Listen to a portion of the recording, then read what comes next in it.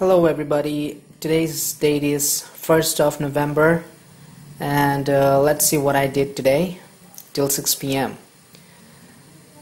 So the first task that I did was I had to debug the problem that arose in my quiz application. So if you guys know that yesterday I sort of ran into some problem in the angular.post method. There my success callback and my error callback, both the functions weren't working, but today I found out that they were actually working. And the actual problem was inside those functions there was console.log, which I wrote to test if it was working, and those console.log was not working.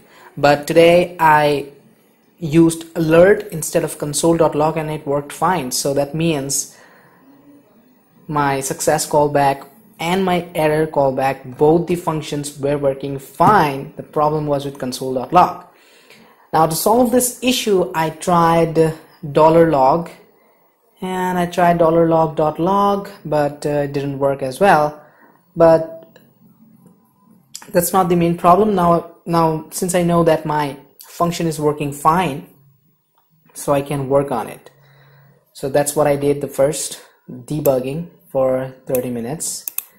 And number two I did was I continued the Angular weather project that I started 2 days ago, and there I did some styling on the forecast page.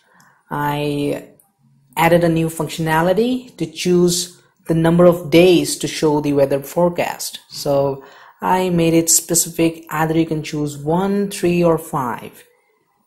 And although the functionality isn't working now, but I added it, and I'll have to do some little bit of tweaking in the controller, and I think it should work fine.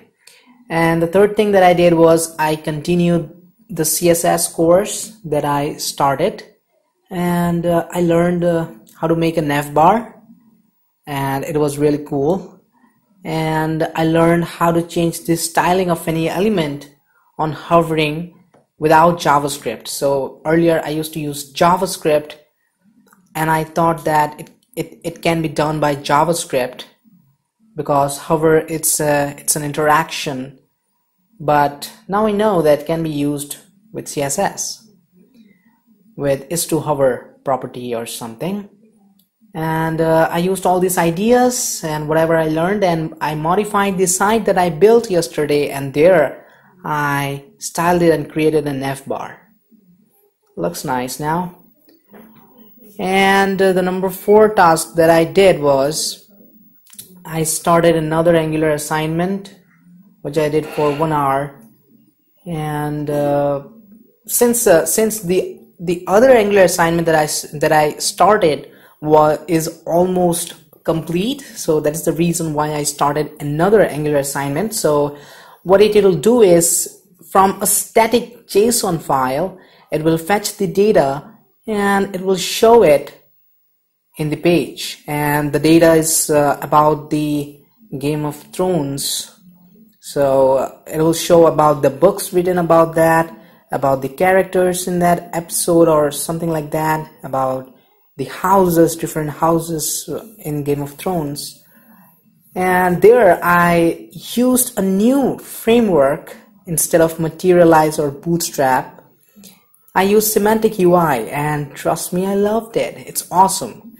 And I styled the home view for now, and the rest of the thing I'll do later, maybe now or maybe tomorrow. Alright, so that's it for now, and now I'm gonna get back to work.